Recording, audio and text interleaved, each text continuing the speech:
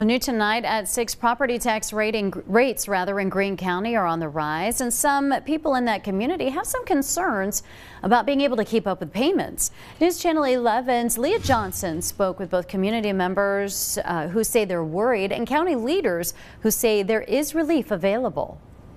This past summer, Greene County Commissioners voted to increase property taxes by 30%.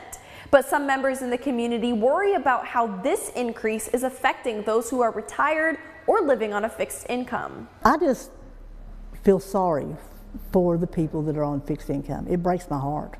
Sherry Gaskins, a resident in Greene County, says the increase doubled her taxes this year, and she worries how it's affecting others in the community. A lot of people around here that work are on a fixed income. It can be devastating. That could be their grocery money. And rent's going up everywhere because of the property tax.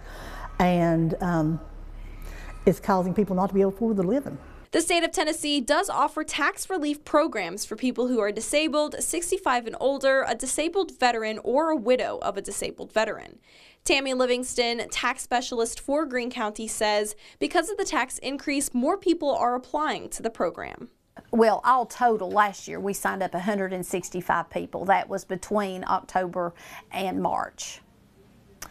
This year we've well exceeded that, of course, you know, because we've already at 200 and we're just in February. Along with the tax increase, the county commission also voted to increase the percentage the county will match on state discounts to help compensate for the 30% increase. This year, the state discount is $127.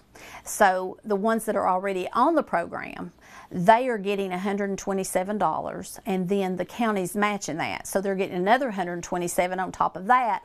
So they would just pay the difference. The deadline to apply for a tax relief program is April 5th. Anyone interested in applying can visit the Greene County Trustee's office. In Greenville, Leah Johnson, News Channel 11.